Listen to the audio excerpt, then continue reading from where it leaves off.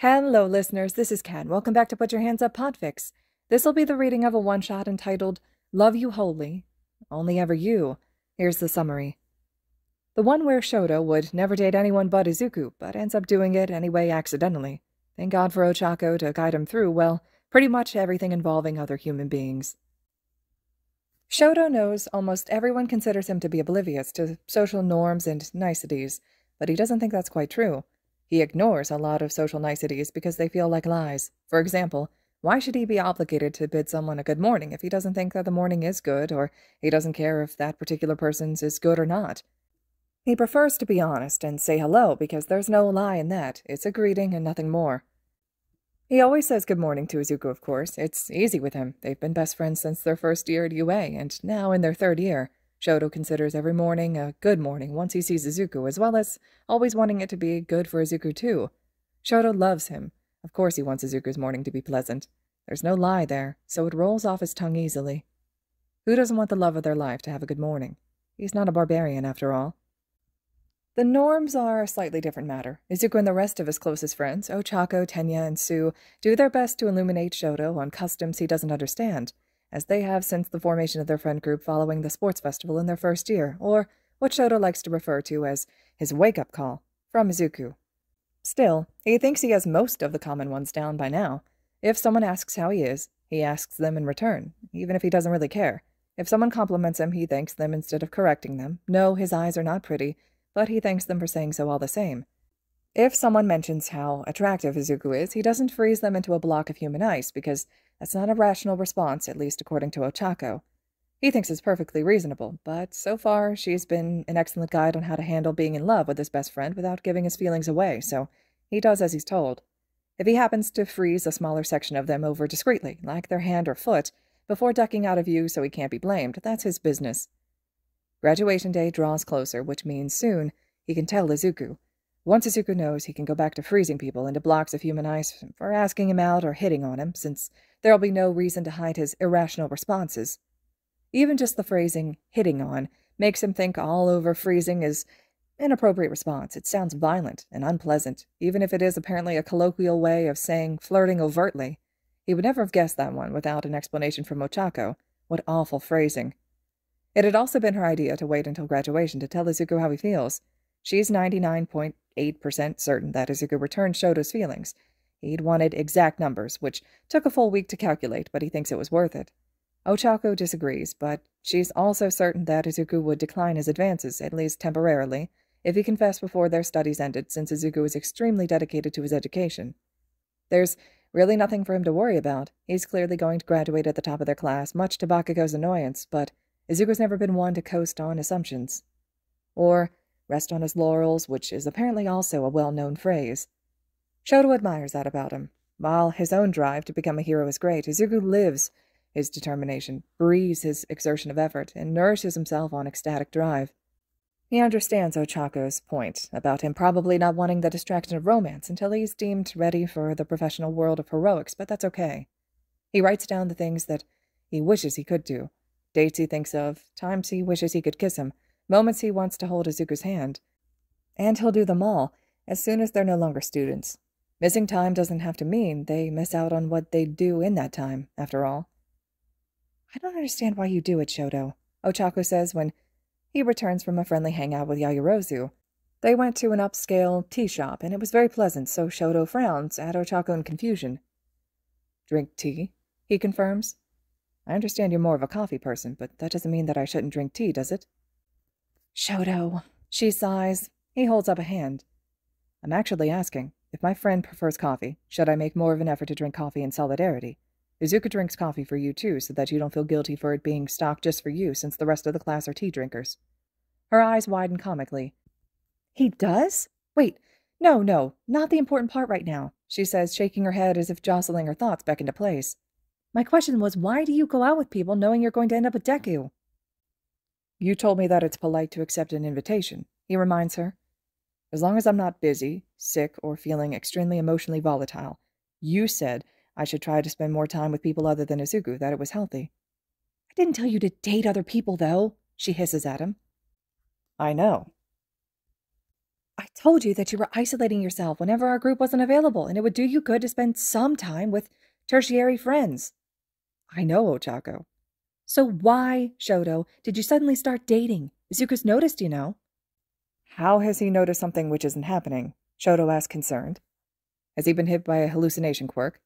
Ochako flounders, mouth flapping open and closed before rubbing her index fingers against her temples and breathing through her nose. She seems to do it a lot around Shouto, especially when she's trying to explain something to him, though he isn't sure why.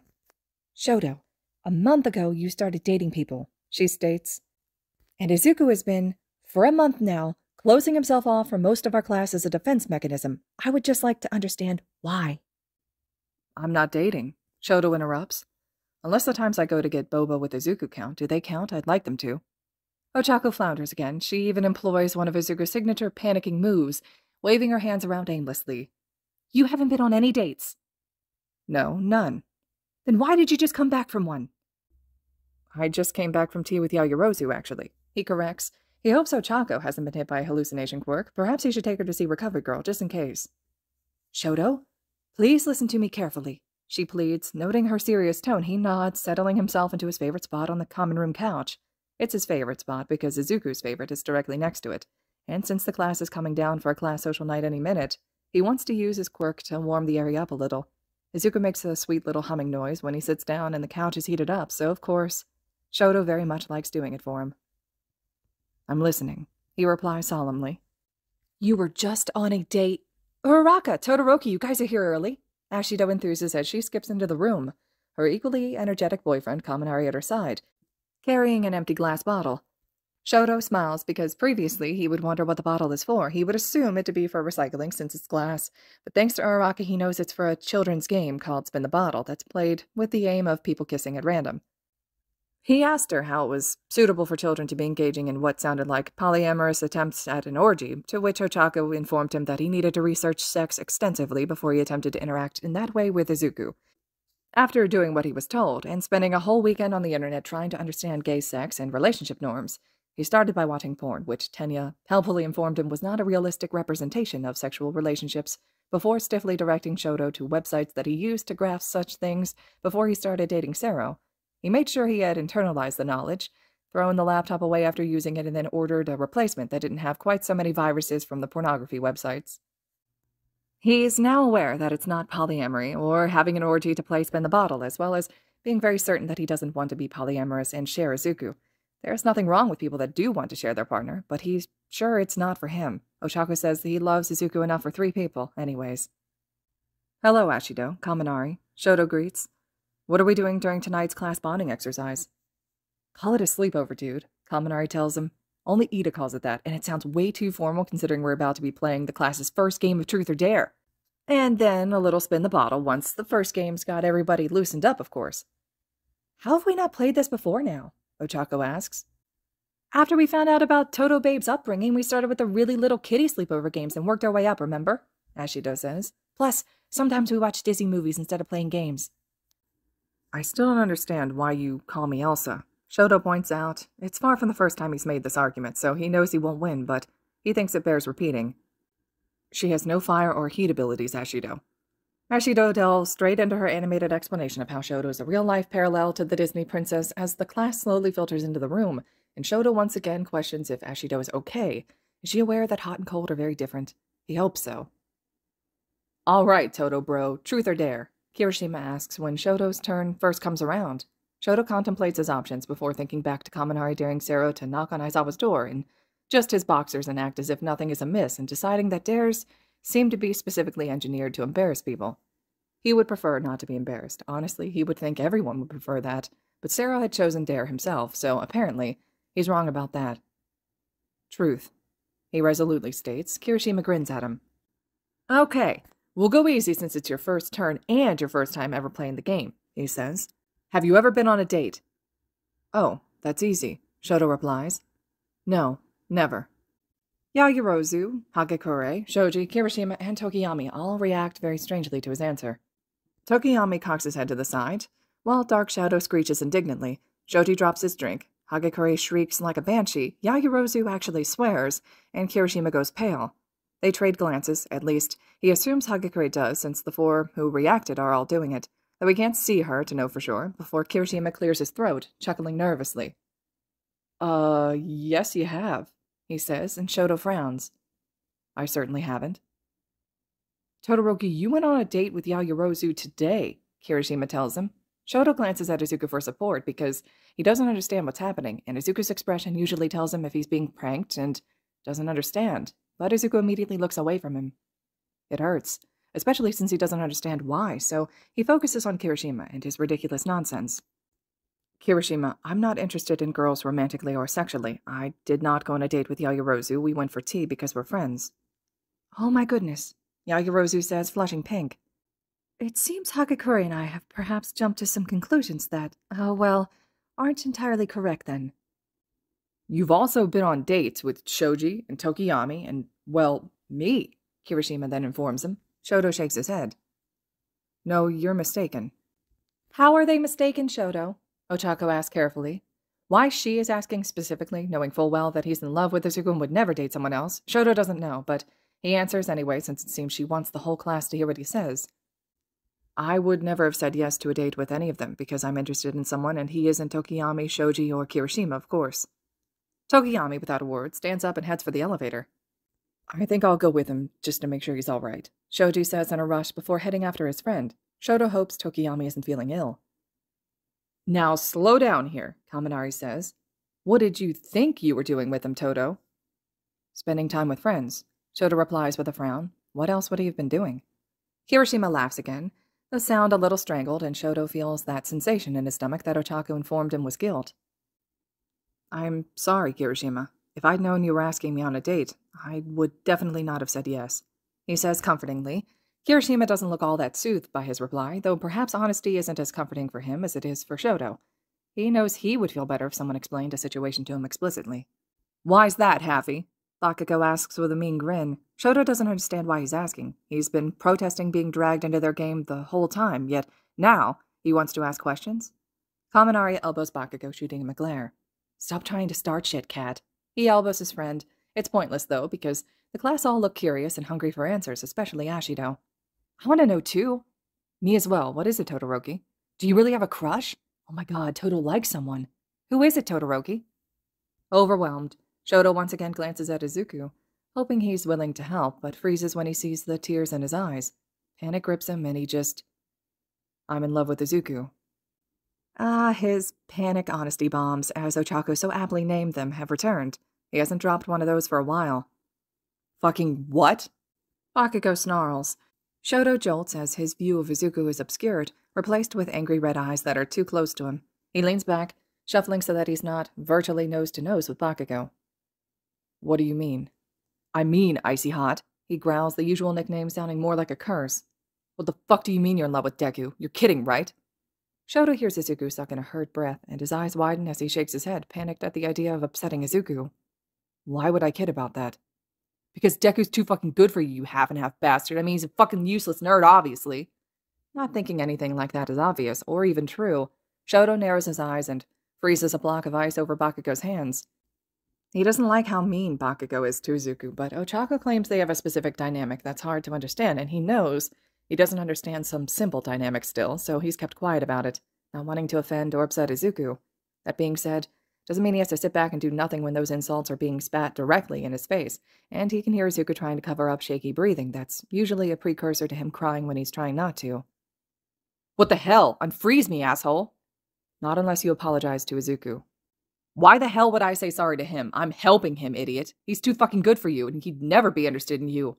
Before Shouto can say that he thinks the same thing, and it's Ochako who's certain Izuku shares his feelings, a tentacle of Black Whip snaps out and wraps around Bakugo's chest, yanking him backward and out of Shoto's personal space harshly. With the view cleared, he can see that Izuku's eyes are still glassy, but he doesn't look upset. He looks furious. Shouto hopes he hasn't just lost his best friend. Apologize. I'm sorry. Not you, Shouto. Izuku interrupts, his tone gentle but his eyes cold as he shakes a stupefied, silent, gaping Bakugo with his quirk and glares at him. Izuku speaks again, his voice matching his eyes this time. Him. I want him to apologize to you. That snaps Bakugo out of his gawking quickly enough. What the fuck do I have to apologize for, dumb Deku? All of it. Izuku tells him in a flat voice that sounds alien compared to his friend's normally happy, lively voice. You owe Shouto an apology for everything you just said to him, Bakugo. And while we're at it, you don't get to speak on my behalf. Mito, maybe we should just calm down here. I mean, did I ask you, Kirishima? Kirishima swallows the rest of his sentence. Nope. No, you did not. Ah, well, in that case, there's nothing for you to answer, is there? Deku, I know you're mad, but maybe let Bakugo go, Ochako suggests gently. I think you should say sorry as well. But if Aizawa comes in here while you're using your quirk for this kind of thing, you'll be in big trouble. I don't need you fighting my battles for me, Cheeks. Bakugo snarls. Now let me the hell go, Deku. Am I actually talking out loud? Izuku asks, glancing at Ojiro for confirmation. Despite the fact that, like everyone else, Ojiro is slightly taken aback by Izuku's uncharacteristic anger, he manages to nod. This kind of fury from Izuku is usually directed at villains, but Shouto's seen how quickly some of them surrender once they realize who's raging at them. He's certainly never been on the receiving end of it, but he can imagine it's rather intimidating. Yeah, definitely talking out loud, Midoriya. Ojiro laughs nervously. Izuku seems satisfied by his response and turns back to Bakugo, his normally warm eyes now cold and hard. While Shouto doesn't typically enjoy anger, there's something about Izuku's that he finds comforting, flattering even. Perhaps it's because it's on his behalf instead of being directed at him, and coming from someone he trusts implicitly at that. Izuku so rarely gets angry outside of hero training or taking down real villains, so the fact that he is now tells Shouto that it's warranted, that there's a reason. He's not afraid of Izuku's anger, although he would like him to calm down, if only because he's familiar with how out of control a person who's rarely angry feels when they're suddenly hit with it. It's not pleasant, to say the least. Izuku, why are you upset? Shouto asks. Immediately his friend turns to him and softens. Because I don't want to hear anyone tell you that you aren't good enough. For anything. He murmurs something else, but Shouto doesn't quite hear him. What was that? Sorry. Let me the fuck go, Deku! Bakugo yells, though he's ignored by everyone except Kirishima, who only shoots him a placating look and holds his hands up, silently telling him to wait. I said, I don't want you to be told that you aren't good enough for anything, Izuku repeats before sighing. But especially not me. You're more than good enough for me, Shouto. Too good, in fact. I don't understand. Shouto admits. Ochako groans, slapping her hand against Bakugo and floating him up to the ceiling like an annoyance she just wants out of the way. Before he can object, she glares, fierce and fiery like when she fought against him in their first-year sports festival.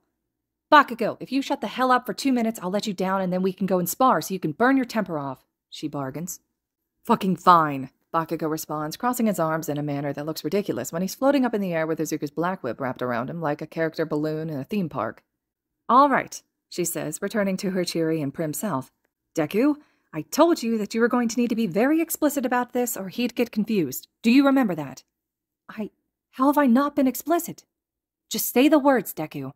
Chaku, say the words. Izuku rolls his shoulders tensely before turning back to Shouto. Shouto stares right back into his eyes because he loves Izuku's eyes and he'll take any chance he gets to look at them without it being weird. Shouto, I love you too. Oh, he knew that. When he voices this to Izuku, Ochako screams into her hands and kicks Izuku, who blinks at her before smiling at Shouto softly, like he's done something cute. If he finds out what it is, he'll definitely do it again. He likes Izuku's smaller smiles because it feels like they only get directed at him, like they're Shouto-specific smiles. Shouto, I need you to look at me and really listen, Izuku tells him. Shouto blinks, tilting his head to the side. I am looking at you. I'm always looking at you. Izuku huffs a quiet laugh and nods. Shouto, I am in love with you. I love you romantically, the same way you love me, he specifies, enunciating very carefully. Are you sure? Shouto asks skeptically. He knows that Izuku would never consciously lie to him or joke about something so serious, but it's a question that needs asking. Bakugo is right. Izuku is far too good for Shouto, so he'd like to be certain about whether or not Izuku actually loves him that way before he lets himself get happy about it. Sho, I promise that I'm sure, he replies. Swear on All Might. Shouto's eyes widen. Oh, you are sure? Finally, Ochako squeals. I don't have to listen to them pining anymore. They can tell each other all the sappy stuff they usually tell me. Shouto furrows his brow. But I like talking to you, he tells her plaintively. Izuku twines their fingers together in solidarity, and Shouto's expression instantly brightens. Yeah, Chaco, he likes talking to you, Izuku says. Don't upset my boyfriend, he adds in a teasing yet slightly smug tone. Shouto's cheeks hurt from his broad smile at the word boyfriend, How does Izuku smile like this all the time? It's quite painful. Maybe he should recommend smaller smiles to Izuku, he thinks, as friendly banter breaks out between Ochako and Shouto's boyfriend. His sparkling grin only gets wider at that, and Shouto lets it, regardless of the facial ache it causes. It's worth it to see Izuku's eyes fixated on his face, joyful and adoring. Shouto would do a lot of very unheroic things to keep Izuku looking at him like that, but somehow, as Izuku squeezes his hand, he doesn't think he'll have to. All right, listeners, this concludes the fic Love You Wholly, Only Ever You. I really love this fic a lot. I love this author's whole collection of tododeku fics. I think they do an amazing job. There's a few more that I plan to do at some point by this author as well. Let me know your thoughts and reactions to this one-shot, and as always, thank you so much for listening.